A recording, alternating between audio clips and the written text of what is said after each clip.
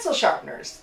They're not the most glamorous thing, but they're super important to the result of high quality artwork, because I tell you what, if you have a terrible pencil sharpener, it is the most frustrating thing. And if it keeps breaking your pencils, then it just eats up your pencils. And what fun is that? I mean, that's just a nightmare, you know, especially if you've got some expensive colored pencils or just some expensive graphite pencils. So here's the thing. This is a compensated review. It is the Riyo SD04. Also, here's the thing. I give honest reviews on my channel, whether I'm compensated or not. Okay? So I decided to review this because my old electric pencil sharpener was kind of hitting the fritz. It was like 5 or 6 years old and it was on its way out. So I went ahead and said, yes, let's do this. So there's a 10% discount code across the screen right now, and the link is in the description box below along with that code. So it's just specifically for you subscribers. So I'm really excited to show you the pros, some things that need to be improved upon. We have an unboxing of this, and I did a drawing of Totoro with it, so we'll take you through that as well. And I will see you at the end of the video. Please hit the like button if you enjoy this video. It keeps me in their algorithm, and subscribe if you haven't yet. You're here, you might as well. Okay, I'll see you later. Hello friends, how we doing today? Let's unbox this little gem. It is a pencil sharpener, and it's an electric pencil sharpener. So let's go ahead. I'm not going to show you my address because there's too many creepy people out there. This is the Riyo portable automatic pencil sharpener.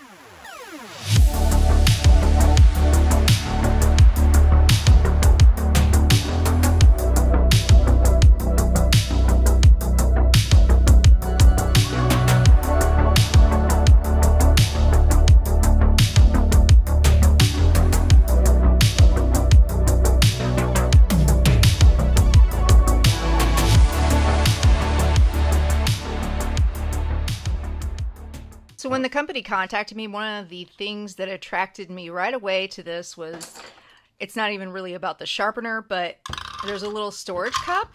So, you know, I don't know about you, but whenever I'm using colored pencils in particular, I've got colored pencils everywhere, okay? And I'm messy. And so it would be nice to just have, like, I could put it in another cup, sure. But who wants to do that and take up more space on your desk? Especially if you have limited desk area to begin with. So very, very cool. It is a single hole. I don't know. I guess you can't really adjust it any other way. So that's okay though. I have a manual sharpener for that.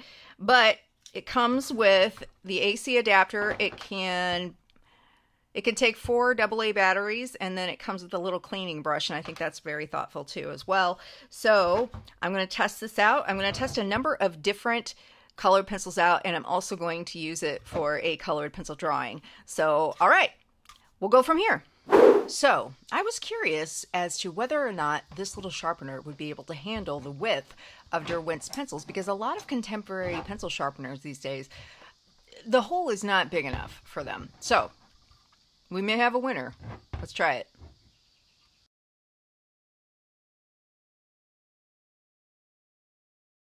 Well, it fits, but it's kind of snug. But that's a lovely point. I'm wondering if this has an automatic stop.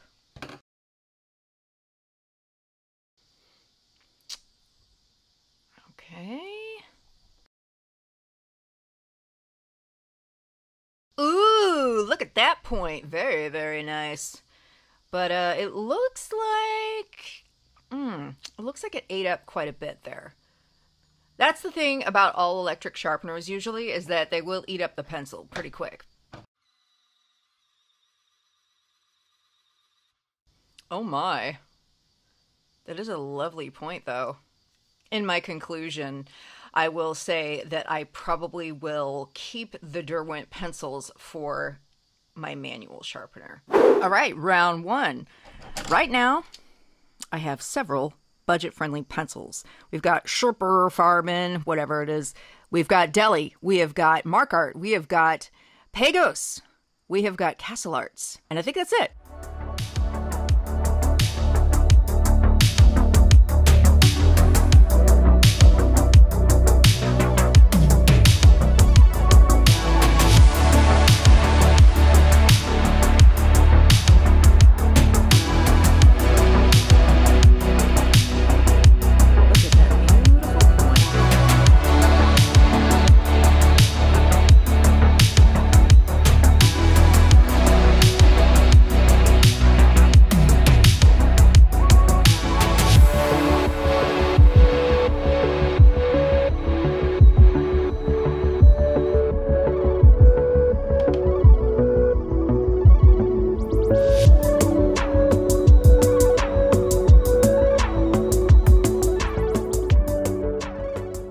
Okay, beautiful points. Didn't have any issues with any of these.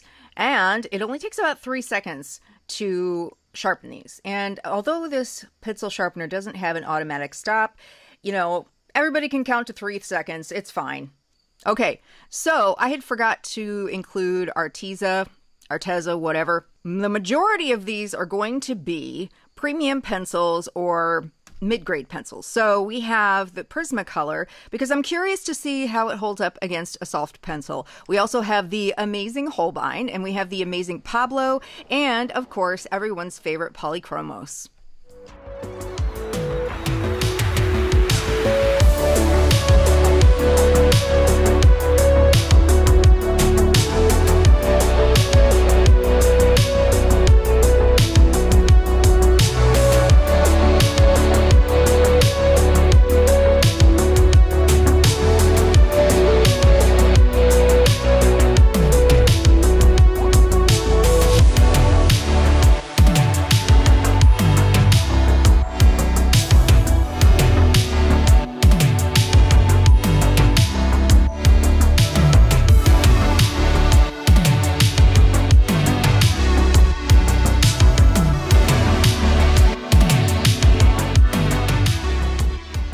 So it looks like on these softer pencils, which are the Holbein, Prismacolor, and this Arteza, I don't know if you can tell, but some of the tips are a little bit kind of slanted at an angle on the end, just slightly. And probably what that is just because it's a softer pencil. And I would just maybe be careful of how long you put these in the sharpener, because this doesn't have an automatic stop. So just make sure that you're not over sharpening with your softer pencils. On the harder pencils like Pablo and Polychromos, you can definitely see that they're at a very, very, very fine point. Love it. Beautiful. Round 3 will consist of water-soluble pencils because, of course, they're made a little bit differently. And I'm just curious to see if it makes a difference when I use this sharpener with them. So we have Pagos and we have Albrecht Dürer, the beloved Albrecht Dürer, and then we have Arteza's watercolor pencil. As a quick note, just want to say that you can open the receptacle by pulling out. Now, here's the thing. I decided to go ahead and wait until it was full, and then I pulled really hard, and now I have pencil shavings on me. So I wouldn't wait until it gets exceptionally full. Okay, right away it does not fit Albrecht Dürer.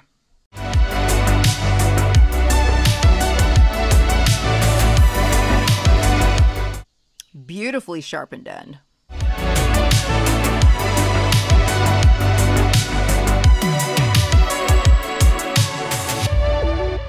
So the ones that I was able to sharpen were the Pagos and the Arteza. Now the thing about Albrecht Dürer is that it's just slightly larger than most pencils, and I usually have to use a manual sharpener for it. So I'm not going to hold it against this pencil sharpener just because it can't take it. Round 4. These are some that I had totally forgotten that I have a few of open stock. This is a Blick Studio, and that is a very soft pencil. We have Supercolor by Caran d'Ache, and then we have the Derwent watercolor. So let's go ahead and see how these do in the sharpener.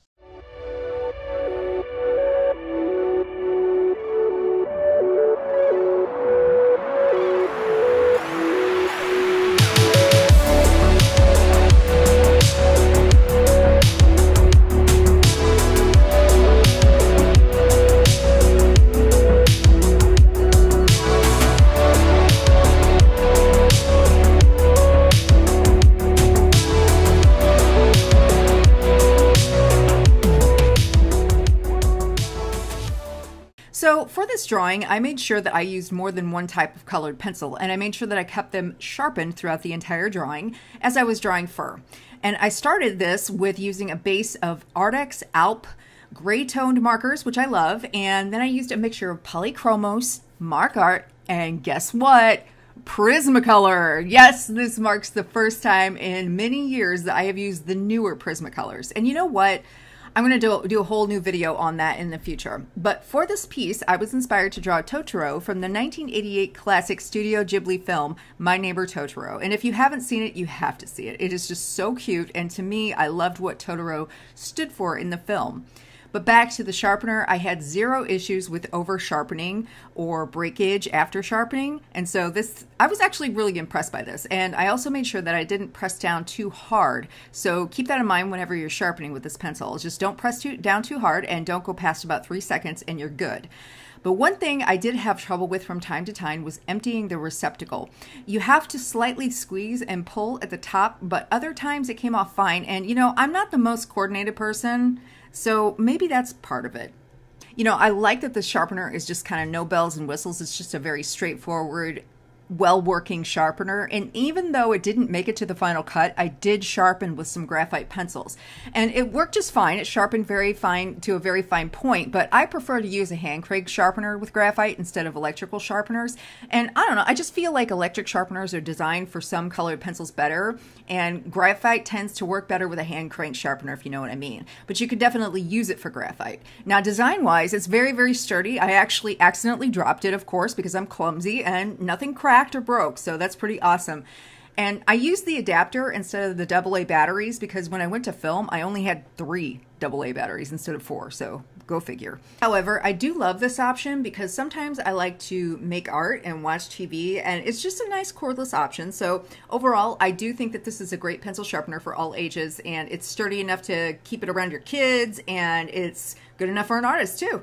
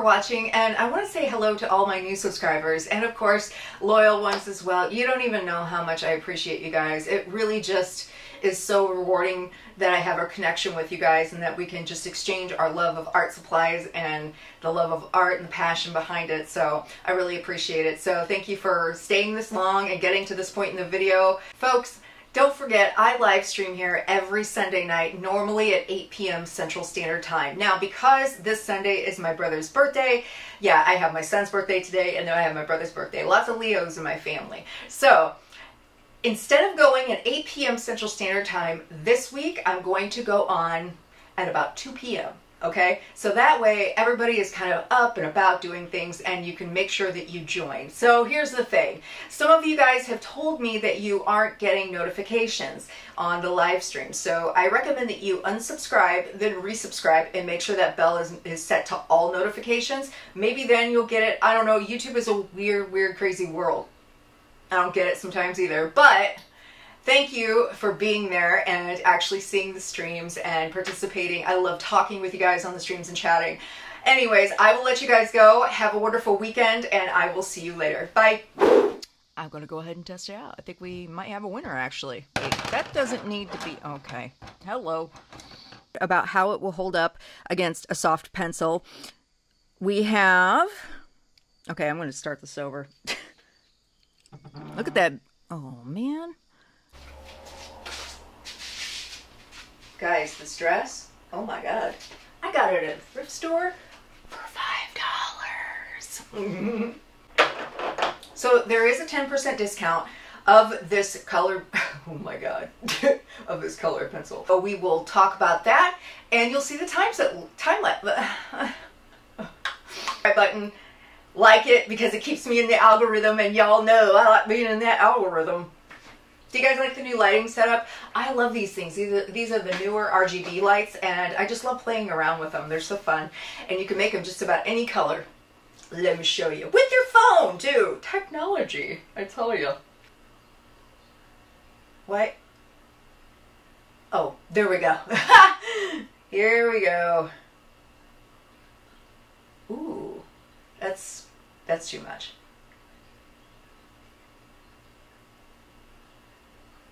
What did I have it set as? I had it set as blue, didn't I? Yeah. Okay, so then we have the second light over here.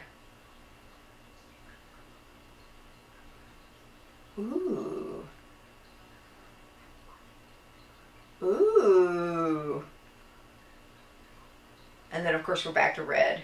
That is so cool. It's so fun. I'm already sweating.